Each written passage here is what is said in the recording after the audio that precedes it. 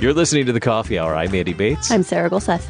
Thanks to Concordia University, Wisconsin for supporting The Coffee Hour. Find out more about Concordia University, Wisconsin at cuw.edu. Live uncommon. Joining us today are friends from Lutheran Church Extension Fund, Rehema Kavugha, Synod Relations Manager. Rehema, thanks so much for being our guest today. Thanks for having me.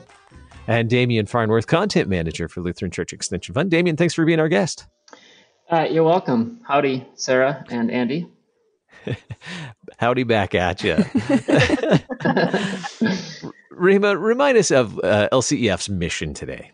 Well, LCEF has been serving the Lutheran Church Missouri Synod for the last 40 years, which we are overjoyed to do. And we support the work of churches, church workers, schools, and organizations. And what we do is very simple. We invite Lutherans to invest with us. And when you invest with us, you help to support the work of thousands of other LCMS individuals, schools, and organizations through low-cost loans and other ministry resources. And so we're very grateful for our investors who make this all possible.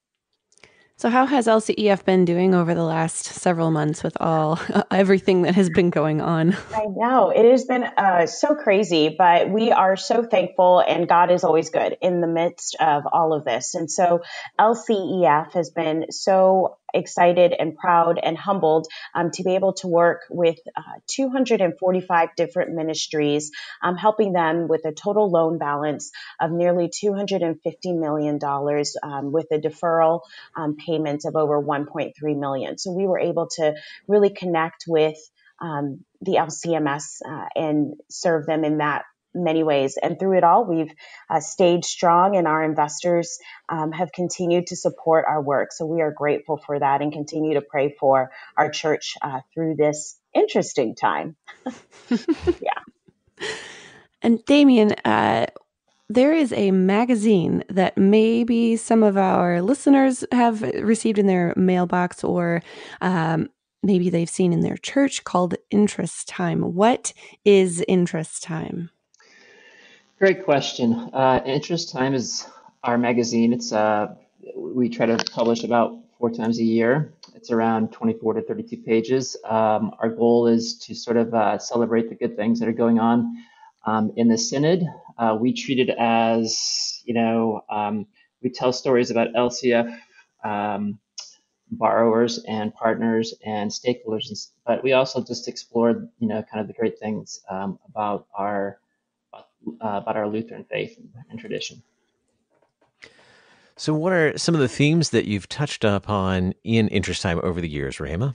Yeah, so we've done a variety of things, and I'm really excited for Demian to talk a little bit more about those. But we've highlighted a variety of topics such as Lutheran education. We've talked about stewardship, missionaries, RSOs, and we've also done artwork and architecture of the Lutheran Church. So just a variety of things, as Demian said. We try to lift up all the wonderful things that are about the LCMS and take a closer and deeper dive into them. Damian, do you have a favorite story from Interest Time? I do. I think I have, naturally a few, but the two that probably stand out, at least one stands out. There was one where we did a 3-part series on Emily Wook, Cantor Out. I forget exact location, but Jenny Miller wrote the story, but followed her over 3 different times. Just kind of saw like the highs and lows of what it was like to be a church worker in her particular capacity, and to kind of, so the goal was to kind of, again, like I said, celebrate the wonderful things about our Synod, and really particularly about those people who, kind of peek in those corners that we may not normally explore.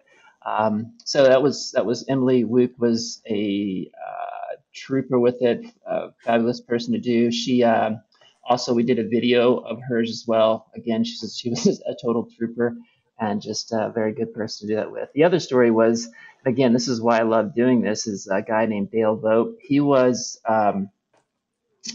with the organization called Labors for Christ, and he was just kind of foundational, like sort of if you were to call him like the poster child, he was the poster child of the Laborers for Christ, and he had such a story, and it was so great just to kind of touch base with him. He was older in life. I got to talk to his mom, and I got to talk to, or not his mom, but a few of his children and stuff, and because he was having health issues at the time, but just tremendous. I mean, be able to dig into these people's life like that, tremendous value, very encouraging.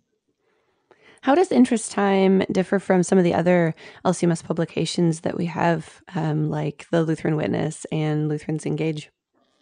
Yeah, so that's a great question too, because like when we first came at this, like the last thing we wanted to do was duplicate or sort of find ourselves crossing to other territories. So we tried to look at what we could do that wasn't being done out there. Not saying that because what they were doing was Lutheran Witnesses, very theologically oriented. Lutherans Engage is very evangelistically oriented. And so we said, what can we do and sort of bring to the table? And so that's why we kind of looked at the things like what is great, and not look at it necessarily like give our theological interpretation of it or share things about, really it was about what are the thing was, I was trying to come to the stories that we were sharing with an outsider's perspective, because I didn't grow up in the church. I discovered Lutheranism late in life, and I was just sort of blown away. And I think, in a sense, where people who grow up in it may take those things for granted, where I saw it, and I said, these are the kind of things I want to talk about. And so, hopefully, we kind of bring that perspective too, if that makes sense. Rehema, do you have a favorite issue or issues? I mean, they're all really good. Demian and his team do an outstanding job of capturing a lot. So before I worked at LCEF, I was at Concordia University, Nebraska. Go Bulldogs! And so one of the things that I really enjoy is that age range, and especially our youth. I've done things with the LCMS youth ministry as well. And so one of the first issues, actually right after I started, or right before I started at LCEF, was focusing on youth. And it was really, really cool to just get to see and hear from youth and those who work with them primarily about ways that they impact the church and how the church has impacted them. And, really what Demian said about that outside perspective has really rang true. I also really enjoyed our last publication, which featured the architecture and art within the church body, and how that speaks to us, because it is so that is so true. How when you go into church through worship, all the senses should be engaged. And so this really took a look at the eyes and what you see around you, besides your bulletin, to actually look up and pay attention to color and to form and to texture and to the story, that all brings it back to Christ. And so that was really neat. And to hear more from Ed Rojas, who I enjoy his artwork and things like that. So I could probably talk about every single issue and say I love them all for a variety of reasons, but those are my top two for sure. Demian, can you talk more about the next issue of Interest Time? Yeah, absolutely. So this next issue is going to be, the theme is technology and how technology serves the church. And so I think that we kind of came up with that theme before COVID hit, or maybe it was sort of like, on the back burner, but then COVID hit and we thought we need to talk about this now. And so this next issue is going to be, what is technology exactly? What role has it played in the church? Has that been good or bad? What are the things that we have to be aware of? What it's looked like during COVID, because, naturally, even those people who are reluctant to use technology are being forced to do so now.